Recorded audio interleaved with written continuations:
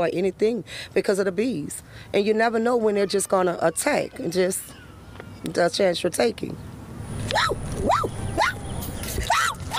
Sorry.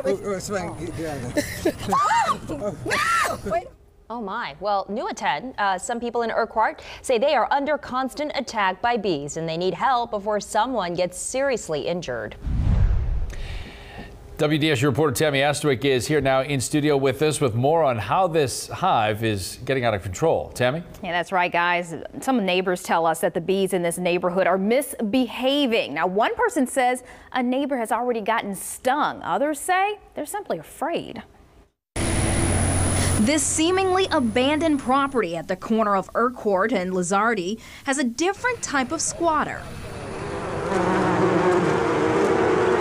Just imagine it's more than just that one when they're trying to attack. They're pouring out from several windows and from what looks like light sockets. But the most troubling part is that they're making a beeline for anyone in their path. It's a problem Sandra Stevenson says she's been dealing with since she moved in last month. And some neighbors say the bees are driving them berserk. And you never know when they're just going to attack, and just the chance you're taking. Sorry. Wait a minute. The bees were so bad we had to move to the other side of the street just to finish our interview. Bee expert Robert G. Taylor says he agrees with all the neighborhood buzz about this being a dangerous situation. It definitely looks like a full-blown invasion. Taylor says the best thing you can do to avoid getting stung is to stay out of the bees' way.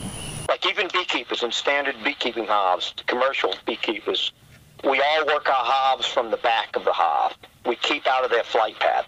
Stevenson says she hopes they can get some fast help so the nest doesn't continue to grow. Really dangerous, and no one is doing anything about it. She says her grandson is coming all the way from Jackson, Mississippi this week to visit. She says the bees might keep them inside.